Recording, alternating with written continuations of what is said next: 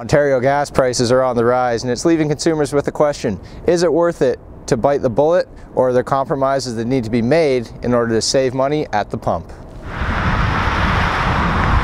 Nicky Cloro is the general manager at Automax Windsor and has worked in the auto industry for over 25 years. As an industry professional, he says that Canadians are looking more for a vehicle that fits their lifestyle needs, rather than looking for something that is going to be a little easier on their wallet.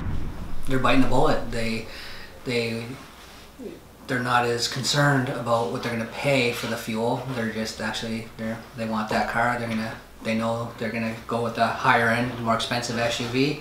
First thing they say is if they can afford the car, they can afford the gas to go with it. Cloro also said that with some people's businesses or lifestyle needs, making compromise simply isn't an option.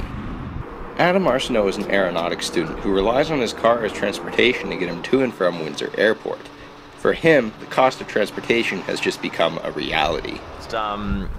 Prices are getting pretty high, but you just got to bite the bullet because can't really rely on public transportation to get me to class and back. So it's clear gas prices aren't going down anytime soon, but to Canadians, it seems that the compromises are not worth the lifestyle changes. To many, the realization is that they're just going to have to pay up. Reporting from Windsor, Ontario, I'm Jesse Carmichael with The30.ca.